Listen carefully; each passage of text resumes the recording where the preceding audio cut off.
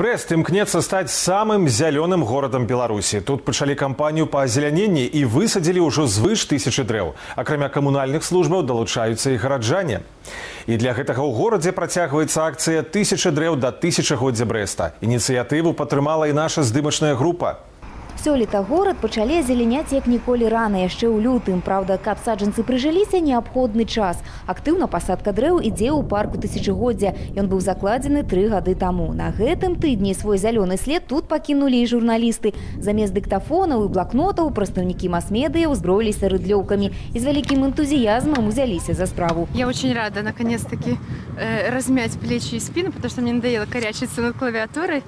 Вот, это первое. А второе, я очень рада, когда в городе появляется много деревьев. Акция, в которой участвуют журналисты, могут своим примером показать, где можно проявить себя, и мне кажется, что это очень интересно и полезно. Наша здымачная група таксама не засталася па-за кадрам. Цяпер на першай у парку Бярозавай алеі ёсць дрэва агенцтва тэленавін. Упрыгожыць ландшафт і ліпы іх пасадзілі 10 сем'яў, удзельнікі рэспубліканскага экапраекта «Парк сямейных дрэў». Творчыя, маладыя, шматдзетныя сем'і далі старт добрай сямейнай, магчыма, нацыянальнай традыцыі.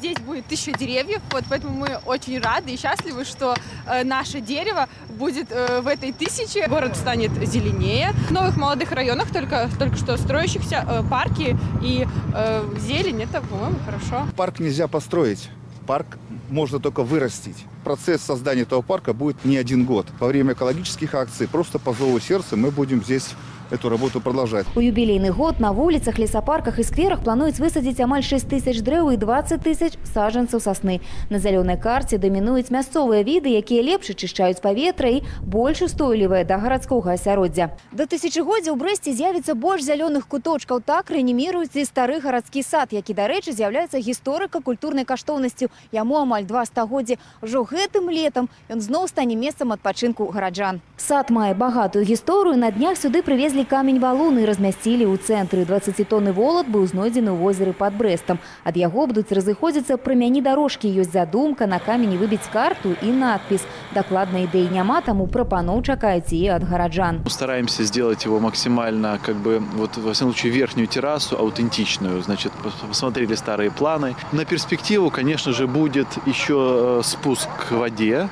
Это уже следующий этап, это уже следующие террасы, и чтобы увязать парк с набережной. Акцыя «Тысяча дрэў да Тысячагоддзя Брэста» толькі набірае абароты. Дарэчы, упрыгожаць вуліцы і ў 3 разы больш кветак. Акцэнты зробяць на вертыкальныя клумбы. Так што горад не на жарт прэтэндуе стаць самым зялёным абласным цэнтрам краіны. Вікторыя Патоня, Мікалай Кавалёў, Брэст.